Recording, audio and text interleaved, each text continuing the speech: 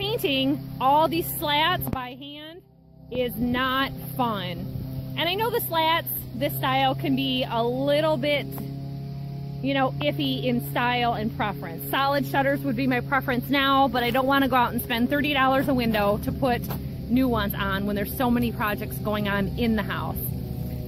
So I painted this shutter by hand. Took me almost 30 minutes to get in all the creases. And of course I had to start on the back side to get all of this edging here that would show through.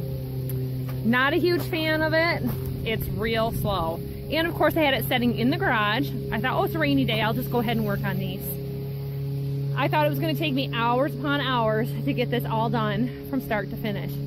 So I went home, I worked on my Wagner paint crew. I'm sure you've seen the video on that by now. If you haven't seen that video yet and you have one of these, go on there and watch the videos because it will give you tips on breaking it down and cleaning it. So I've got a 1-gallon container of Dutch Boy DuraClean, and this is a acrylic latex exterior paint, and it's got primer in it. So I did a test with that black one that I already painted just to see if it is going to stick or not, and it seems to stick pretty well. My second choice would be single cans of Rust-Oleum spray paint because I love it and it works great. Now I did this a couple of years ago with a Behr paint and I really liked the results. I had reused some Craigslist shutters and it worked really great, and I haven't had any problem with them peeling at all. So I'm hoping that this product will give me similar results. The reason for not going with the Behr now is I'm just simply closer to a Menards, and it's easy to run in there on the way here to be able to get anything done. Going into all these different parts stores with the kids takes half my day just driving around to those places on my way here to start work. So I'm gonna pour my paint into my hopper and I'm gonna get going on this. You can go ahead and follow along, but it's gonna be great. The house is gonna look so much better.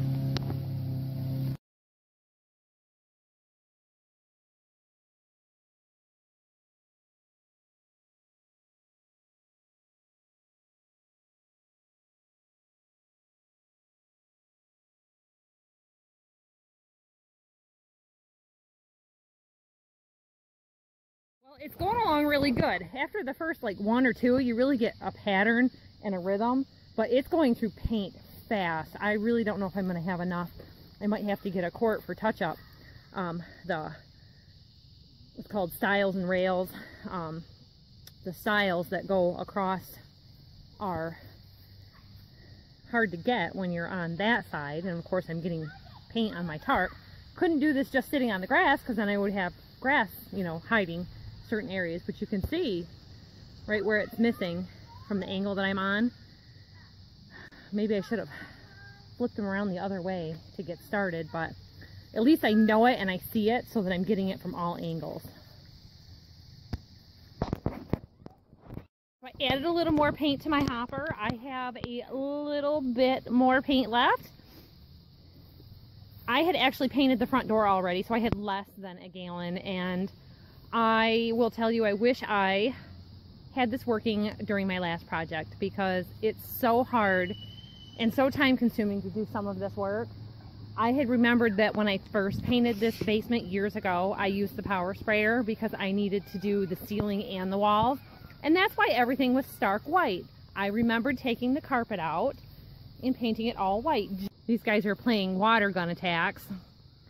And I keep getting after them. I had to tell Trey to stop mowing, and baby wants to play, he wants to get wet, so he took his clothes off, and now he cries if he gets wet, and then he cries if he doesn't get played with. Don't shoo him, he doesn't like it. Just run and play. Yeah, just run and play, little guy. Anything I can do to keep these guys busy while I'm working is helpful. So I just keep looking over them and noticing like, oh, I missed a spot here, I missed a spot there, but this is such a thin coat that it really dries in maybe 30 minutes. So I've got a little bit here at this corner I missed. It's an upper corner, and if I put it on the inner edge, you won't even notice it. Yeah. Oh, hi there. Oh, I know. You got wet. What did they do? Yeah. No. He took off all his clothes, all on his own. He's almost 2. You know what happens. They start taking their clothes off. Yeah, There you go. Yeah, see that? Yeah. Oh, I got paint on my handle and then I moved it around. Oh, I know. Hi, guy. Well, anyways. Oh. So I'm going to let this dry for a little while and come back to it for another coat. I'll tell you, probably the more time consuming out of all of this is cleaning the paint hopper out, because you have got to be meticulous about it, and I've learned my lesson about not doing it right. Do yourself a favor and have kerosene or mineral spirits on hand to run through it, because it will lubricate it and help clean everything out. So I flush it twice with water. I take my brush and I clean the hopper all out. But let me show you what is going on with my shutters. I've got a second coat of paint on them and it has been cloudy. I tell you, I checked the weather before I started and there was a chance of rain around 6. We passed that chance, but you know, there's just not a lot of sun to dry this up, and I got to put them in tonight because it's going to rain overnight. I hate to leave them here, and I hate to prop them up and get them scratched up either. I'm kind of in a quandary. I've whether to put them up or not, but I'm ready to call it quits for the night. And I've been cleaning this hopper out for 20 minutes at least, so let me show you how they look. So against the black tarp, you can hardly see them, but I went over every little area. I hit the little main rib in the center and where the fins kind of connect on the sides where I had wanted to paint the back sides first. I knew there wasn't going to be enough paint to do that with the 1 gallon. Yeah, so we got 6 sets of shutters here. I think a gallon between this and the front door did pretty well with the sprayer. I'm happy with it. So we'll see how it holds up. I'll show you the big reveal when I get them all mounted back up in a day or two, depending on what the weather's going to do. But you can see here, if you want to use this as weed killer, I've got mineral spirits in here. Nothing grows right in this area anyway. If not, throw them in a bucket. But I just run it with it on right through the hose to flush it all out. Twice with water and then now with mineral spirits, so that we get a nice clear rinse. And I got floaty garbage floating in there from bits of paint, so that's why I think the mineral spirits is good. But I've gotten everything else sitting here. And this is all going to go in my mason jar, or my pickle jar full of mineral spirits too. So if you're going to use one of these, know the difference between your water and your mineral spirits. I've got water running through here right now. And as soon as you smell the difference, you just turn it off. That's why spraying it into a bucket's not a bad idea. So that's wanting to pump right now.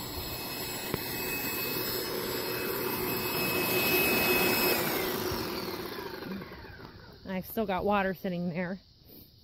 I buy these little cans of mineral spirits that you can get. And these have been sitting around for a while for different wood finishing projects.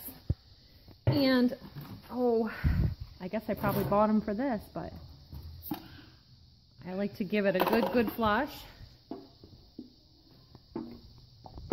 Kids are all misbehaving. It's dinner time. They're ready to go home. I thought I was going to be done with this an hour ago.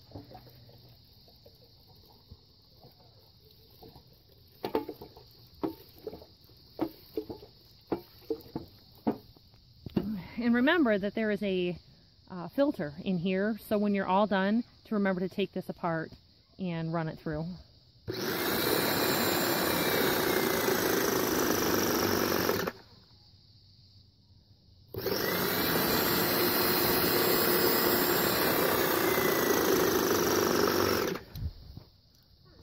Hey, buddy. So you see here I sprayed black paint when I was cleaning it out earlier. So as soon as I smell this, switch from water to mineral spirits. That's it. Okay, so now it's all through the system. I can shut it down, take it apart, and go home for the night.